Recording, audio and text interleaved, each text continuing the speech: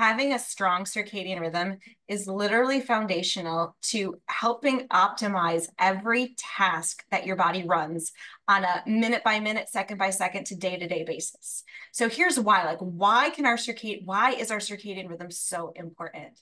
Well, we have to have optimum timing, right? The body is such a complex organism, and not just us. We're not the only things with circadian rhythms, right? Plants have circadian rhythms, animals have circadian rhythms, insects have circadian rhythms. And so why do we need this rhythm to experience our day? Well, think about what would happen if we tried to run every task all the time, right?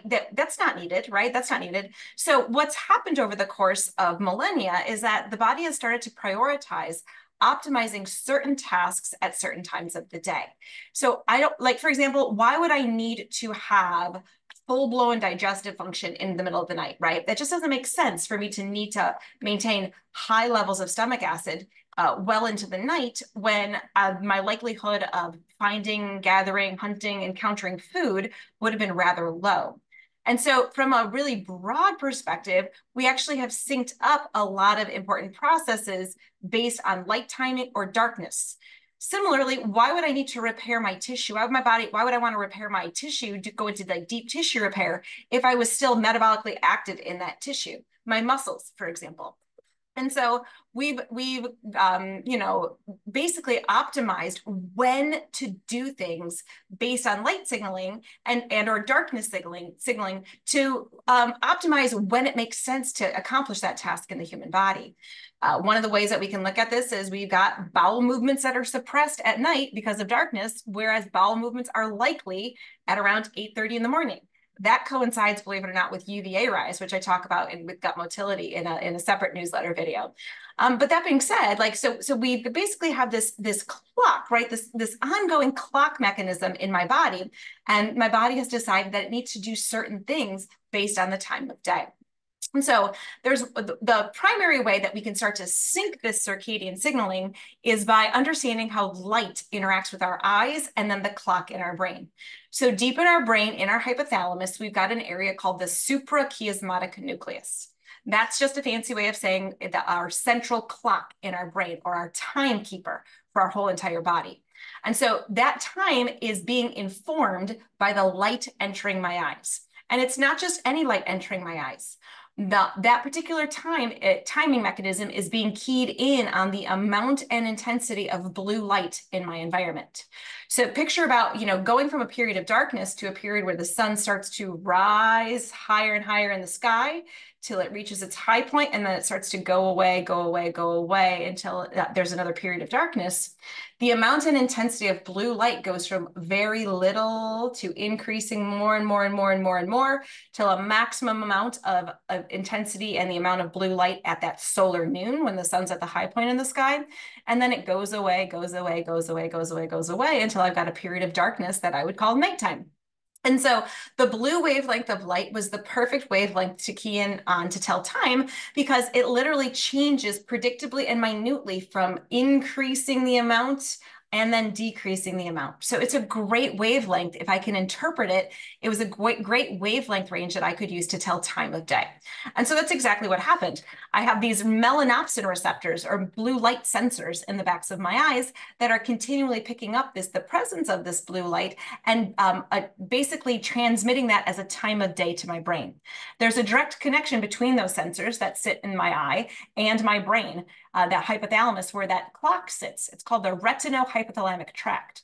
And so I capture the blue light, that gets communicated directly as a time of day to that suprachiasmatic nucleus, and that clock in my brain vibrates or oscillates based on the time of day to help tell time. And I don't speak a ton, or maybe I have, I speak a lot about this in my private community, but vibration is a language that everything understands, right? And so the change in the intensity of the oscillation actually is what impacts when certain genes get turned on and turned off. The body knows how to interpret those changes in that oscillation and that vibration as different times of the day. So then all of a sudden my body says, oh, okay, now it's morning. Let's make sure these genes are expressed. Okay, now it's nighttime. Let's make sure these genes are expressed. Let's make sure we make more of these proteins and less of these proteins. And everything can get organized based on that light signaling. Now, we do also need a period of darkness, because it's in a period of darkness that we run so many programs, repair programs, that need that darkness signal in order to become optimized. So darkness is a key signal at night to make sure we key in on as well. It's part of the whole circadian rhythm. So we've got these periods, day in and day out, where we're helping to determine our circadian rhythm, and the cells are keying in on that oscillation, that vibration of the suprachiasmatic nucleus, which is keeping time. Now, there's also secondary things that come into play here. So as my body starts to perceive, because the light entering my eyes is telling it so, as my body starts to perceive that the day is starting, that actually kickstarts a whole bunch of cascades that initiate in the brain, in that exact same region of the hypothalamus, called the hypothalamus. And so I have a lot of cascades that initiate, that kick off between the hypothalamus and the pituitary.